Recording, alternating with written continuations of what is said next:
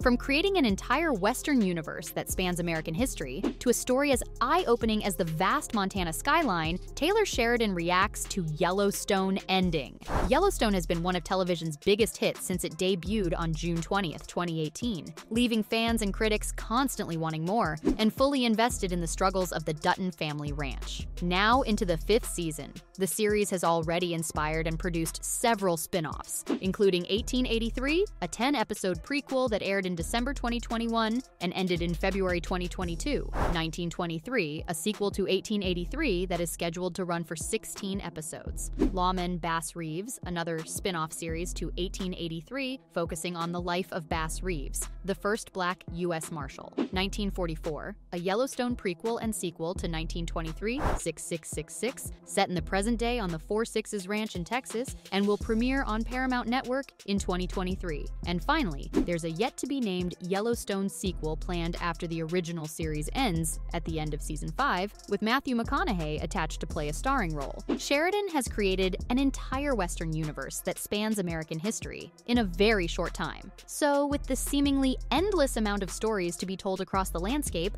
why is the original series ending after just 5 seasons? There has been much speculation as to why, but Taylor has been clear about the how, telling Deadline in 2021 that he's had the ending of the show mapped out since Season 4. Well, I know how it ends. I'm writing to that ending. It will go as many years as it takes for me to tell the story, but you're not going to see 9 seasons of it. No way. That's a good thing, since it's rare for a series to keep its momentum much past 5 seasons. And with all the successful spin-offs, there's simply no need to try. But when he made those comments, it was thought the show would end after a 6th season. But now we know that the main story will be wrapped up after just 5. And though the why isn't 100% clear, there is enough evidence for us to make some pretty reasonable assumptions. There are 2 main points of interest. The first is money.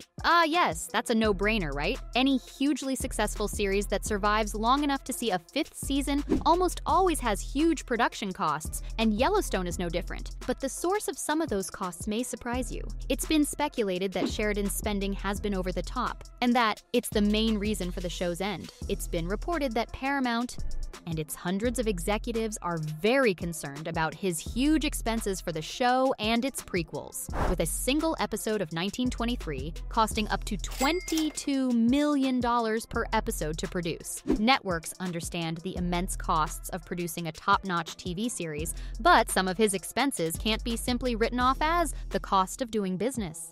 The Wall Street Journal has reported that Sheridan is not only paid to write, direct, and produce the show, he's also paid tens of thousands of dollars per week for his companies and services. These include the following: a cowboy camp that's used to train the actors for their roles. He rents his own cattle to Paramount at a cost of $25 each. He charges the network up to $50,000 per week to film on the ranch that he already owns, and billed the studio $3,000 to pay a Texas Wrangler, who was 1,600 miles away, to look after his horses instead of using someone local. Yeah, I think the only person who thinks those are reasonable expenses is Sheridan himself, and executives have rightfully taken notice. But it puts them in a tough spot, since even with the reckless spending, the show is one of most profitable franchises on Paramount+, and it's largely because of the realistic and beautiful locations, including Sheridan's own ranch. He writes what he knows, since he grew up on a ranch. He knows how to capture the beauty and allure of the landscapes, using the camera as a paintbrush to bring the wide open spaces of Montana into people's living rooms. And he wouldn't have it any other way, saying, "I don't limit myself. I'm drawn to the sparseness of the West because that's where I've spent most of my life. I lived in New York for a while, I enjoyed my time there, but I would be an outsider writing about it. I like being outdoors." It's very obvious from the show's cinematography that he's taken in and is still fascinated by it after all these years,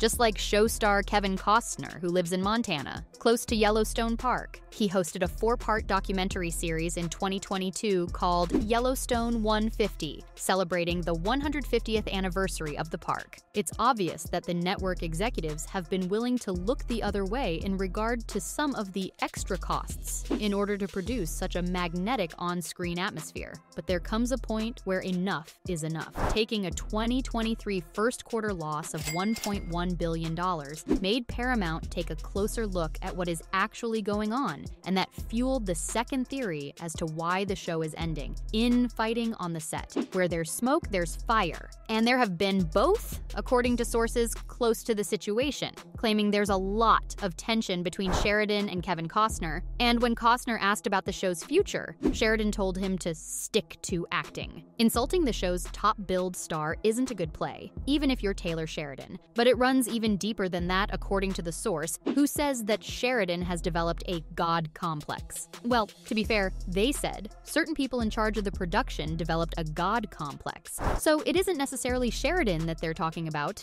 but I think it's pretty clear. Sheridan clearly feels like he can do anything he wants, and so far it seems like that has been the case. But if the source is to be believed, he's reaching his limit. Talking down to the show's star, especially someone as respected as Kevin Costner, isn't going to project a long-term future for a show. I'd suggest that once a showrunner hits god complex status, the situation is broken beyond repair, and the clock is ticking. Costner hasn't commented on his relationship with Sheridan, of course, but with a direct spin-off in the works, and Costner being replaced by Matthew McConaughey as the show's star, we can assume what's not being said here. Adding to that, the show's delayed filming and production have been blamed on conflicts with Costner's schedule, an accusation that his lawyer, Marty Singer, has called ridiculous. Kevin has made requests to reduce his number of days on set, saying he would only be available to shoot for 50 days, not the 65 days he originally agreed to, and then allegedly suggested that he could only spend a week shooting the second half of season 5, which caused delays. Even with a legitimately tight schedule,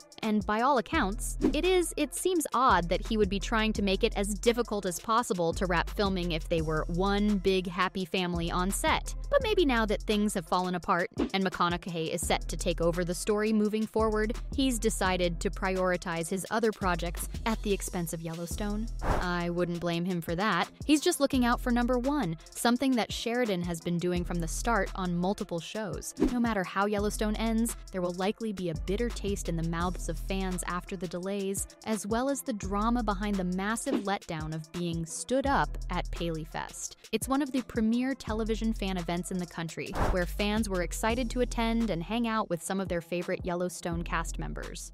People drove to Los Angeles from all over the country, with some even flying in from around the world, only to have every listed cast and crew member be a no-show for the event, including Costner and Sheridan. It was only announced to fans moments beforehand that the cast weren't there. That's not how anyone wants the show to be remembered. So hopefully, Taylor and Costner can get along just long enough to finish the final episodes, and the rest of Sheridan's story is as eye-opening as the vast Montana skyline. So, from a story as eye-opening as the vast Montana skyline to creating an entire Western universe that spans American history, Taylor Sheridan reacts to Yellowstone ending.